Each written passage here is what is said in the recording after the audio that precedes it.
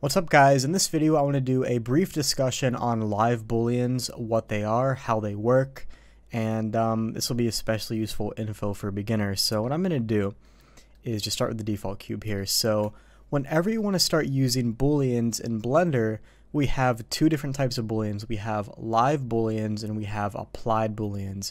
And there's different functionalities between both that I think a lot of beginners get kind of wrapped up in and confused about. So I'm just going to kind of knock out all that confusion here. So let's say you have a default cube here and we come and run a cut. I'm going to use a cube or a box. I'm using box cutter here, but you can use whatever you want to use a boolean. So say you have a boolean here, maybe a boolean over here.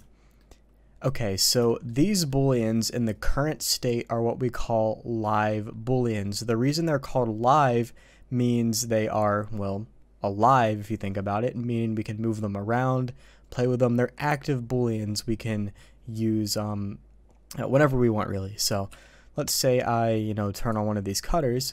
It's alive, meaning I can move this around and put it wherever I want. Same for this cutter right here.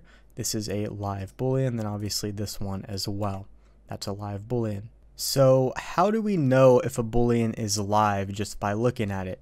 So it's very simple. Anything in the modifier stack, if I select the cube where we have all the booleans running, all of these booleans that are in the stack are what we call live booleans. So we have three cutters. All three of these booleans correspond to these cutters.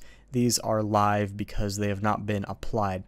So up until I apply these, I can move these around at my own free will. So let me turn off the cutters collection. Now what happens if I apply a boolean? So for example, I'm going to apply the first one here.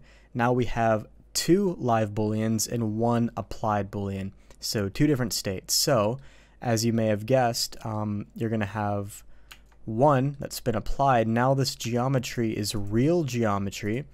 And these other two areas are what I just call fake geometry, because this data, this boolean cut isn't technically real until we go from a live state to an applied state, meaning we go in and we apply these booleans. So the only way to turn theoretical data into real data is by applying your booleans. Anytime you do that, you're going to have access to that geometry, that data basically, in edit mode.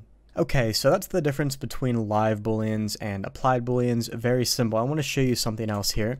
So let's say I run a live boolean here. By the way, this is whenever you use live booleans, you're working non-destructively. So live booleans, non-destructive, applied booleans, destructive. Makes sense, because once you go destructive, it's kind of difficult to move around these cuts. I can't do too much anymore. It's kind of stuck where it is. So that's why we say non-destructive and destructive. So I'm going to run another live boolean here. And most of the time we just say boolean. I mean, we don't have to be that specific, but for a beginner it might help. Okay, so live boolean right here. I want to show you something. So remember how I said the data is not real until you apply your boolean. I'm going to actually make this a bit bigger. Okay, so that being said, if I go into edit mode, I can still see the cut. Now, why is that? That's because Blender still allows you to preview it. If you want to preview only the real data that exists, you can turn this off, and you won't be able to see any cuts that are not applied, any live booleans basically. So yeah, a lot of beginners get kind of wrapped up and confused as to why does my cube or whatever object, why does it look different in object mode, but I go into edit mode and it's just a completely different object. Now this is a bad example, but maybe I ran a boolean like this.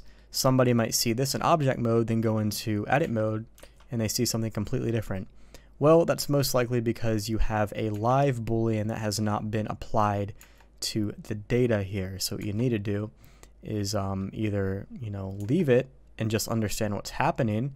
You could also turn off or on this function that I just showed you if it helps you. Or if you're happy with where it is and you don't plan to make any more adjustments, you could just go in and apply your boolean, and now you're not going to have that weird different looking mesh in edit mode.